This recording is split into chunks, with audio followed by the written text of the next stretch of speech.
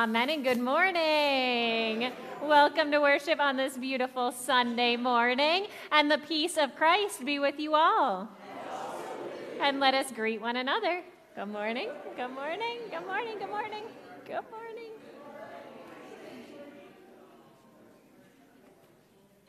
And let us join in a moment of prayer. Holy and loving God, we thank you and we praise you for gathering us here to worship you on this day. And Lord, we ask that you pour your Holy Spirit upon us. Bless us with your Spirit and with your power on this day. Through Christ our Lord, we pray. Amen. And now we have a couple of announcements, so you can come forward at this time if you have an announcement to make. I will make just two announcements for you. No, I'm going to make a couple announcements for you. Okay, so a couple of announcements for you. So the first one is this morning at 9 a.m. We did not have David or Bethany with us. We had Sarah Hanley Cousins and Sarah Roberts fill in. They did a wonderful job.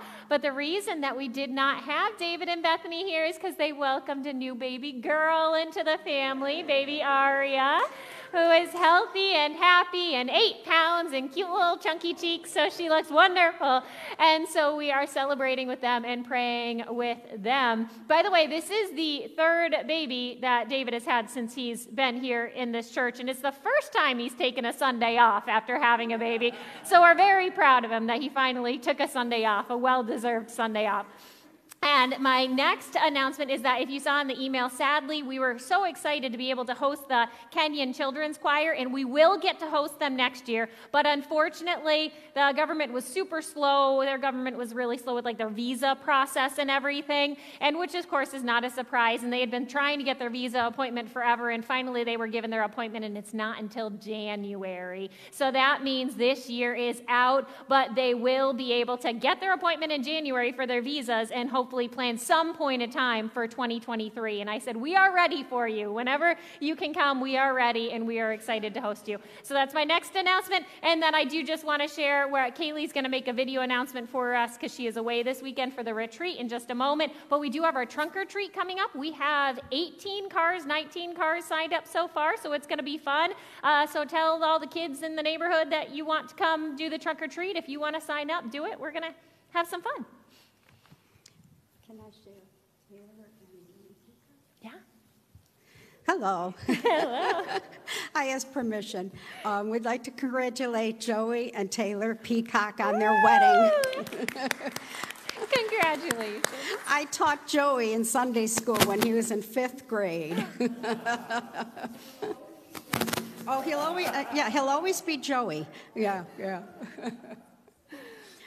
My other announcement, my children both belong to Grace Church on Eggert Road, and they asked me if I would announce this announcement.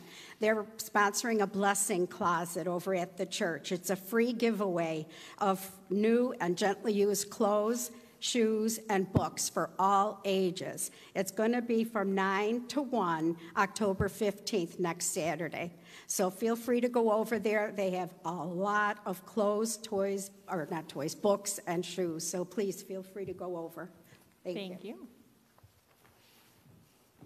Good morning. Good morning. I hope you didn't hear my knee creak up here. Anyway. I'm here to share the good news with you on the meat raffle. But first I'd like to thank everybody that was part of this. Mm-hmm. It was the committee, the PB&Js, and also all the volunteers that helped out, for everybody that attended, particularly John Pauling for heading this committee. It wouldn't have happened if it wasn't for him.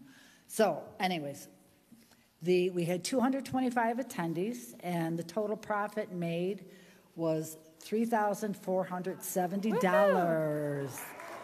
So that was great news for the church. It's very good. The youth group also had a concession stand in the back. They made $95. I have a feeling they ate a lot of their profits first, though. Anyways, but thank you so much for making this a success for us. Thank you.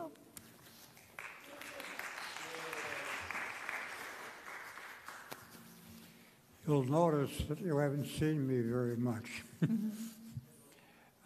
I have a problem that I'd just like to share with all of you. I live in Lackawanna.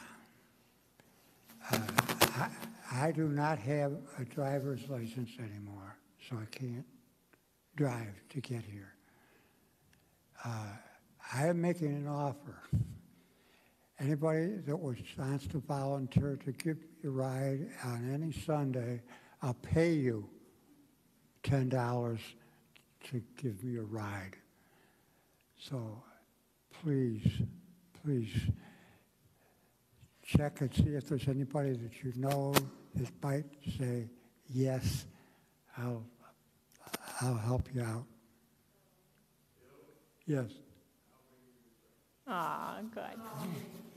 We'll get you here. Yes, thank you, Eugene. Yeah. And let's go. All right. And now let us gather in a moment of prayer as we light our peace candle.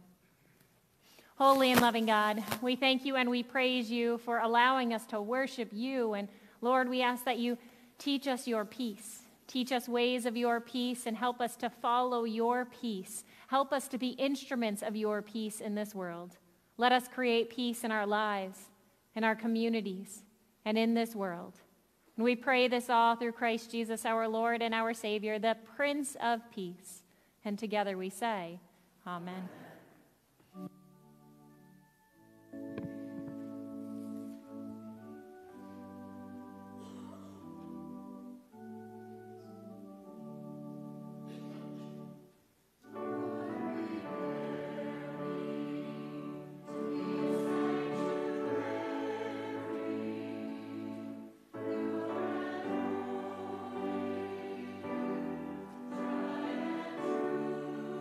Good.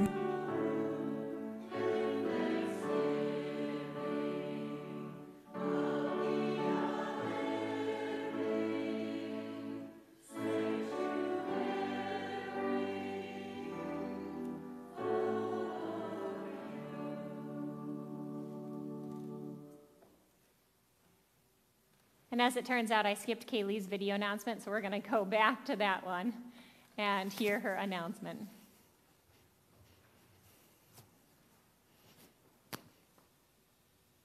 Good morning. On October 23rd, it just so happens that there is not a Bills game, which means that following our church service, the best place to be is the Fatima Shrine for our fall retreat. This is a great way to connect with God and others, exploring rest, renewal, creativity, and there is some very beautiful indoor and outdoor scenery. The rest will have to be a surprise. Oh, and the cafeteria has some really great food. If you're interested, go to zionuccton.com/retreat, or you can email me at my first and last name, kayleemelke@gmail.com, and you could always let me know the day of the retreat also. All right, bye everyone. Good morning.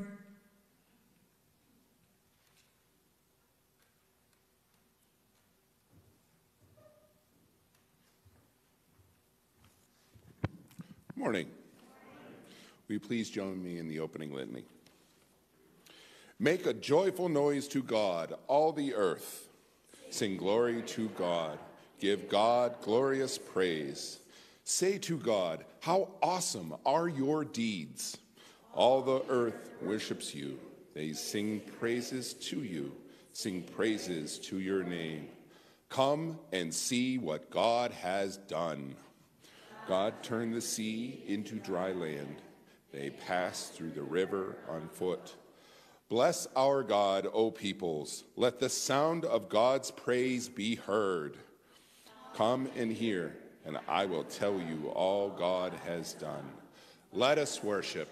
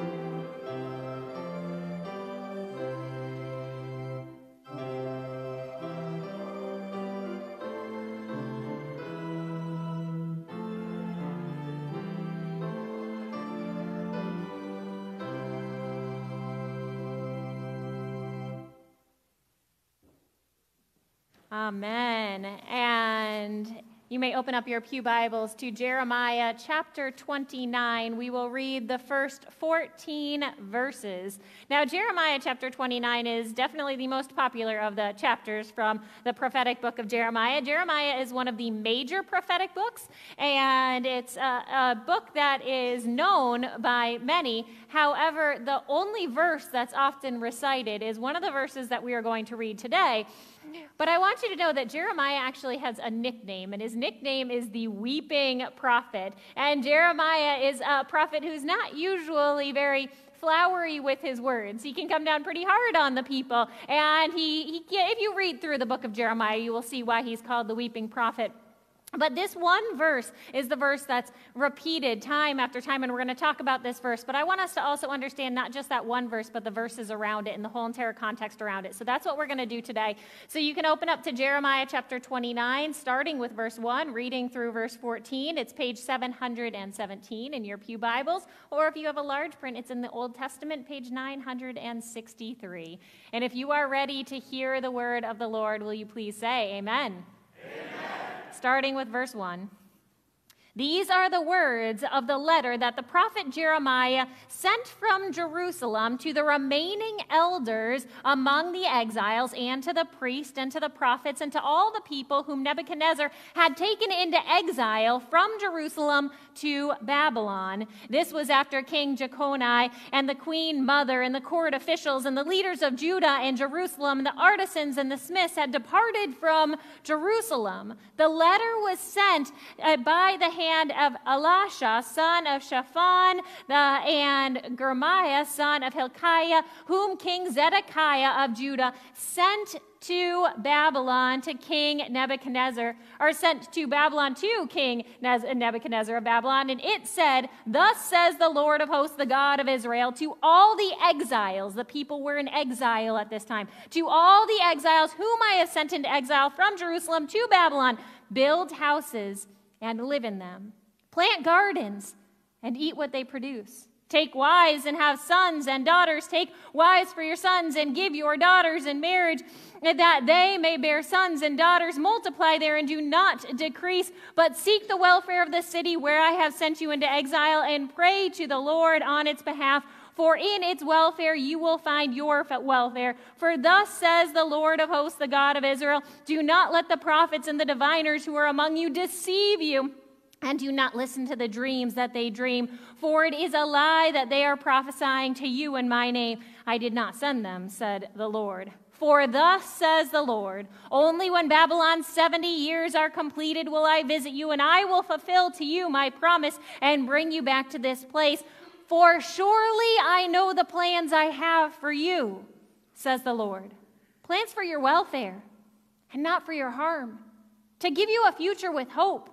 And then when you call upon me and when you pray to me, I will hear you. And when you search for me, you will find me. If you seek me with all your heart, I will let you find me, says the Lord. And I will restore your fortunes and gather you from all the nations and all the places where I have driven you, says the Lord. And I will bring you back to the place from which I sent you into exile.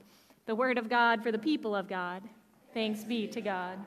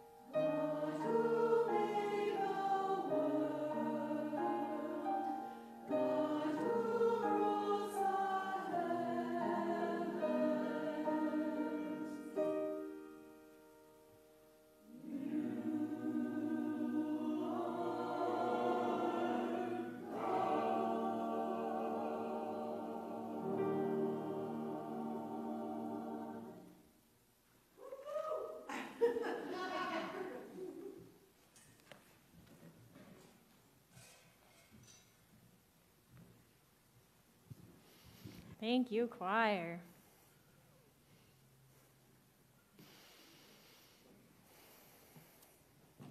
And let us join in a moment of prayer. Holy and loving God, as we come here to worship you, to sing your praises and to worship you, we ask that you bless the words of our mouths and the thoughts of our minds, that all that we do and all that we say can be holy and acceptable to you, O Lord, our rock and our Redeemer. Through Christ our Lord we pray. Amen. So who here has heard that verse, Jeremiah chapter 29, verse 11? Give me a little wave of the hand if you've heard that verse before. For I know the plans I have for you, says the Lord. It's a verse that's known by many, that's recited by many. You've probably bought a couple graduation cards with that verse on it, maybe some graduation gifts with that verse on it. For I know the plans I have for you. We always put that on so many different graduation gifts. It's also a verse that maybe you've had somebody recite to you, or maybe you've said to yourself, if you've hit a bump in the road, something happens, maybe a bump in your career, maybe a bump in your personal life, and you hit a little bump and somebody says, well, just know for surely God knows the plans that God has for you. It's one of those verses that you'll find in cards and inspirational things when somebody's maybe feeling a little bit of pain in their life and somebody shares that verse with them. This is a powerful verse and it is a beautiful verse. For surely I know the plans I have for you, says the Lord, plans for your welfare and not for your harm, to give you a future with hope. But here's the catch. Anybody ready for the catch here? Here is the catch. So often this verse, I'll say, is kind of thrown around. People put it on graduation cards. They put it everywhere. They put it there to comfort people. This verse is so often just thrown around. But if we don't understand the meaning behind the verse, we really actually miss out on the verse's power, on this power that we can find right here.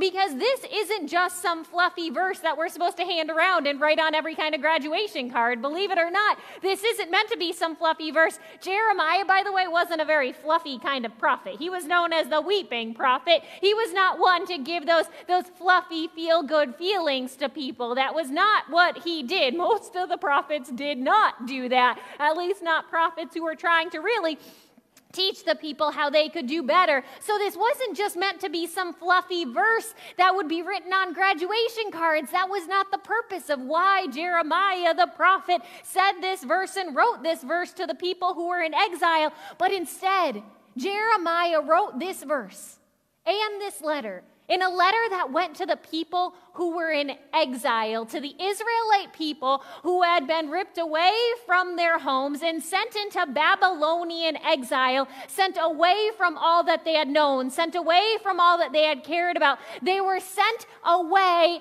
into exile, torn out of their homes and sent away to live in exile with no end in sight. And Jeremiah writes to the people, and here at this part, he's giving them hope. But the thing is, it's not immediate hope. Did you catch a year? Something about a year, a time span that we caught when we were reading. Anybody catch anything? 70. Wow, good job, people. Whew. I'm really impressed by that you guys kind of paid attention to that. Because I didn't tell anybody to pay attention to that. But Jeremiah says after 70 years in exile, 70 years, after 70 years in exile, he says, then God will bring you home. After 70 years living in a place that's not your home, then God will bring you home. After 70 years of living a life that is not the life that you wanted and that you envisioned for yourself, then God will bring you and your family home. Then there will be peace. Then there will be hope. So Jeremiah is writing to the people and he's saying, don't give up. Have families. Get married, have babies. We love church babies, by the way, no pressure yet, but we love church babies. But, get married and have babies and give your children in marriage and have them have babies and create lives for one another, create families, live the life that you want to live. Build that life. Don't give up all hope, but instead build that life knowing that after 70 years of exile, then God will bring you back to your home. The prophet Jeremiah is saying, don't give up hope, because eventually when this 70 70 years is over, then you and your families can come back home. These were words of promise.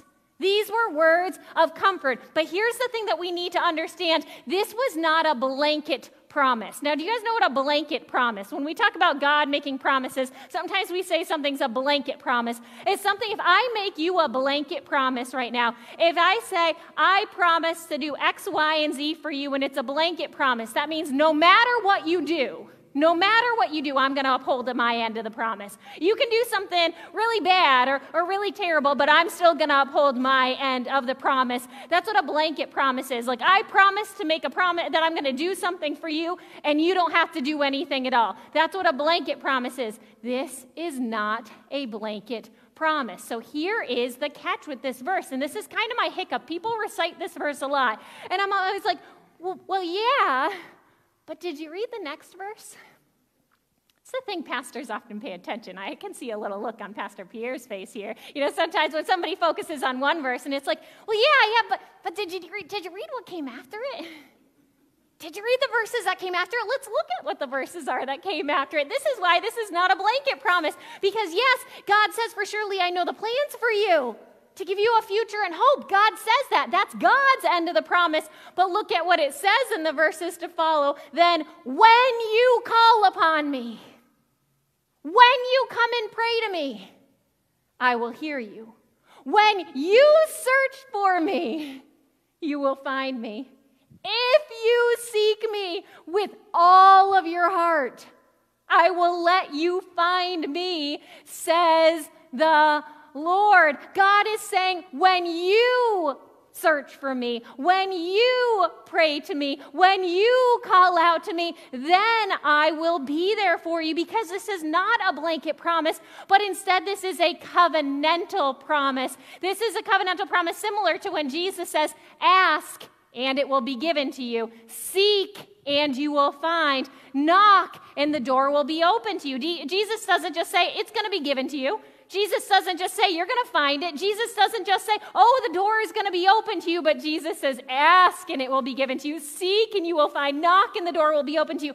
Well, that's actually what the prophet of Jeremiah is saying. Jeremiah is saying, yes, God promises this wonderful stuff right here. Yes, God promises that God will give you a future and a hope, but you need to uphold your end of the promise. And your end of the promise is right here, to call upon God, to come and to pray to God, to search for God, to seek God, and to seek God with all your heart.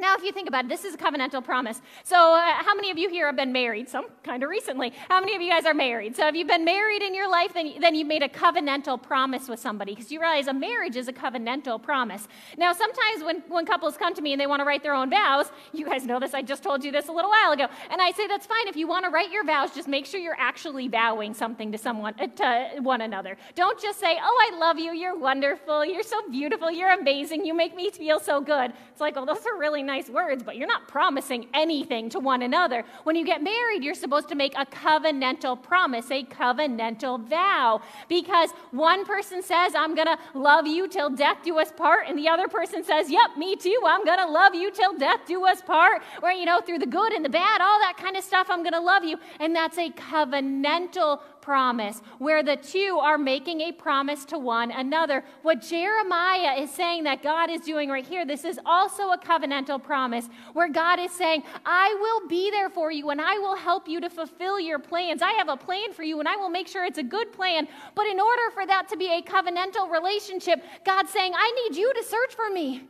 I need you to find me. I need you to pray for me, or pray to me. I need you to be in a relationship with me as well. God is a covenantal God, and God makes a covenantal promise with us, not unlike a marriage. God is making a promise to us, and if we uphold our end of the promise, then God says that God will uphold God's end of the promise as well, because God will do the guiding if we do the praying and the searching and the asking.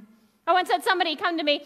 Honestly, I've actually had a few people come to me, and they've been like, they've come up to me, and they've been like, Pastor, why doesn't God just do this for me? Why doesn't God just find me the man of my dreams? Why doesn't God just bring the man of my dreams to my doorstep? By the way, I do have one friend that God literally brought the man of her dreams to her doorstep. He was a delivery guy, and yes, they got married. However, she was a is a very, very faithful woman. And so she asked and she received, but again, faithful woman. But so often people who are not necessarily super faithful, they'll be like, well, why doesn't God just do this for me? Why doesn't God just fix this in my life? Why doesn't God just do this? Sometimes I look at the people and I'm like, well, and they don't like it when I say this. I don't like saying this, but sometimes I'm like, well, what are you doing for God? Are you searching for God? Are you praying to God? Are you worshiping God? Are you living out God's covenant? Are you loving others as you love yourself? Are you upholding that end of the promise? And sometimes people look at me, and as I said, they don't usually like when I say that because that's not what they want to hear. Because people often want to take. They're like, God, just give me this. Give me this life. Give me this promise. Give me what I want. Give me, give me, give me. People can be so big at the give me, can't they? They are like, give me this, God. But they're not willing to uphold their end of the covenant promise. So sometimes people come to me and I'm like, well, are you upholding your end of the bargain? Are you praying? Are you worshiping? Are you being a part of this covenantal relationship with God? Or do you just want to take and take and take and take? Now, the other day I was running on the treadmill because I'm one of those really weird people and I prefer to run on the treadmill over running outside. I don't know what's wrong with me. I confess I have no idea what's wrong with me. I used to love running outside. But somehow, the older I get, the more I really like running on my treadmill. And like just about every other almost 40-year-old mother out there, I have a slight addiction to Peloton. And I think it's a healthy addiction, right? It keeps me healthy. And so I like it because I get on my treadmill, and then if you don't know what Peloton is, it's like these instructors that tell you what to do. And so I apparently really like working out if somebody's going to tell me what to do. Like, I don't want to think about it. I want somebody to tell me what to do. So the other day, I'm running on the treadmill, and there I am running on the treadmill, and I'm watching the TV in front of me, and the instructor's telling me what to do, telling me to go faster, telling me to go slower. I'm happy as can be. But it wasn't just a normal workout like that. There's actually, you guys know the actor Ashton Kutcher from that 70s show? Well, he's been on the Peloton treadmill lately because he's running a marathon and he's raising money for his nonprofit that's actually working to stop the sexual exploitation of children. So, I mean, that's good. And so I'm running on the treadmill and I'm listening to Ashton Kutcher, who's also running on the treadmill, and Adrian, the trainer, who's also running on the treadmill. I'm demonstrating to you guys how I run here. And so we're all running on the treadmill and they're on the TV talking to one another, and I'm just running on the treadmill, listening, bumping up the speed, turning down the speed, doing whatever it is they tell me to do. And then they start to have a really interesting conversation. And they have this conversation as these verses are in my head. These are the verses that I'm thinking about and that I'm running on the treadmill just the other day, and they start talking about something. They start talking about something that's called manifesting or manifestation. Has anybody here heard about the phrase manifestation? I see some heads, and hands. So I'll tell you, for those of you who have no idea what manifestation is. So the idea of manifestation, it's this really common, like, cliche kind of thing. It's this thing that's all super popular now where people are saying, well, you can manifest it and it will happen. What they're saying is if you visualize something, if you dream of something, then it will happen. You know, if you dream hard enough or if you envision something hard enough, then what you want to happen will, in fact, happen. But these two guys who are running on their treadmill, and they're talking back and forth. And they brought up a really good point, which goes so perfectly with this. They said the problem is that so many people want to manifest something in their life, but they're not willing to do the work. People want to manifest something. They want to dream about something. They don't want to envision something, but they don't want to do the work. Can somebody run a marathon if they're not going to train for a marathon? Absolutely not. You're not going to make it 26.2 miles if you don't follow a training plan. I run 5 days a week, and I'm not going to run a marathon and succeed if I don't do a training plan. That's not how it works. And so he's saying so often people, they think, well, I'm just going to manifest it. I'm going to dream it, and it's going to happen, but they don't put in the work, and then they wonder why their dream doesn't come true. Or think about somebody who wants to manifest, growing in their career and getting promoted in their career, and so they're manifesting their dreaming, being the head honcho at their firm or their business or whatever it is, but while they're at work, they spend all of their time gabbing with their colleagues instead of doing the work. They're not doing the work. That idea of manifestation isn't going to do anything, because if we want to fill our dreams, if we want to fulfill our goals, if we want to fulfill our visions, believe it or not, we actually have to hold up our end of the bargain. We actually have to put in the work. And that's that same idea of what the prophet Jeremiah is saying here. Jeremiah is saying, yes, God has plans for you. And this, I don't even think just applies to the Israelite people, but I think it applies to all of God's people. Yes, God has plans for you. Yes, God wants you to have a future with hope. Yes, God wants all of that. But in order for all of this to happen, first you also need to come to God and pray to God and search for God and seek God with all of your heart. This isn't a blanket promise. It's a covenantal promise. So I know I'm always totally preaching to the choir when I preach this kind of sermon, because you guys are here. You're praying. You're searching. I'm pretty sure you guys are doing the best job you can to live your life the way that Christ wants you to live your life. I think you guys are doing a pretty good job. I hope you guys are doing a pretty good job. But maybe we need to share this wisdom with somebody else in our life.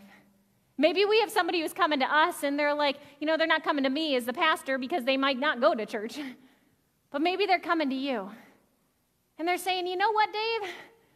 I really want God just to give me this thing that I'm dreaming for, that I've been dreaming of. Why doesn't God just give this to me?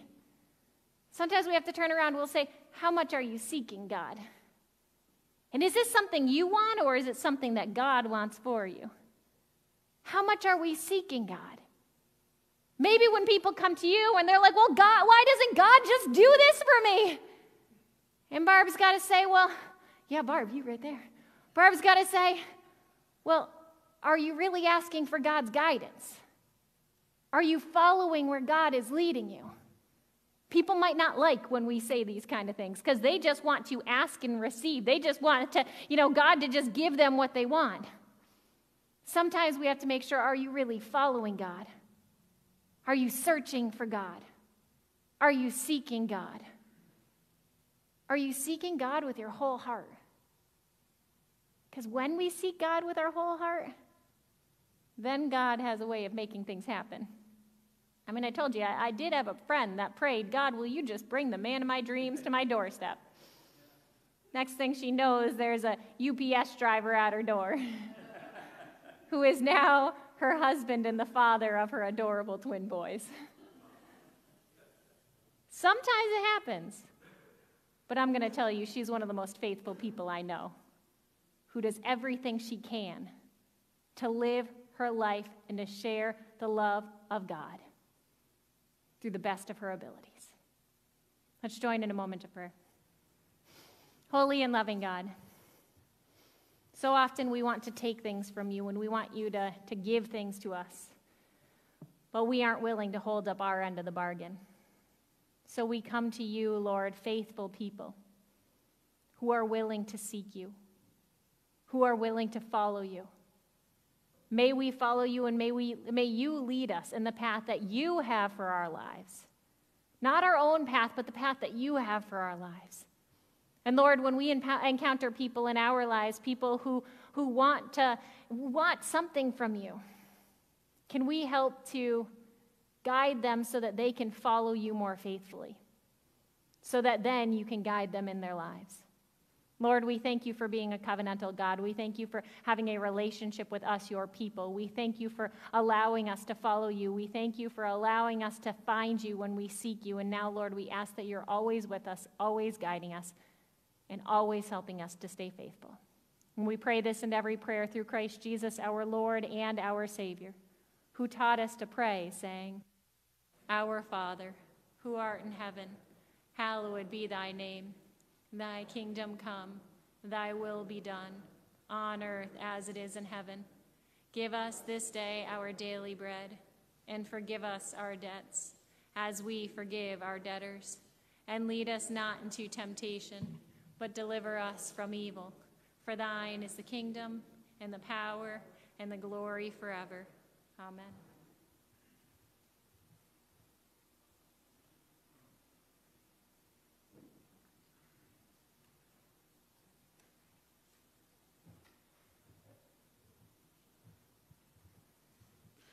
And now, dear friends, it is time to continue our worship with our tithes and offerings.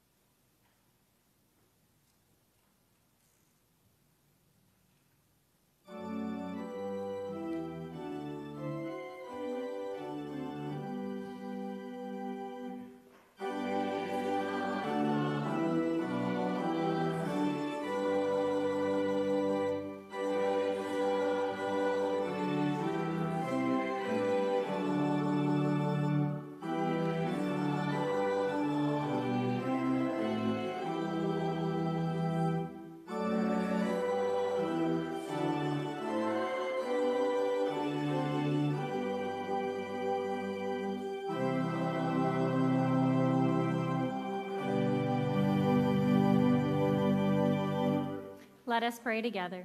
Gracious God, may this act of giving transform our hearts and our minds. May you bless these gifts and use them to do your will. Through Christ we pray. Amen.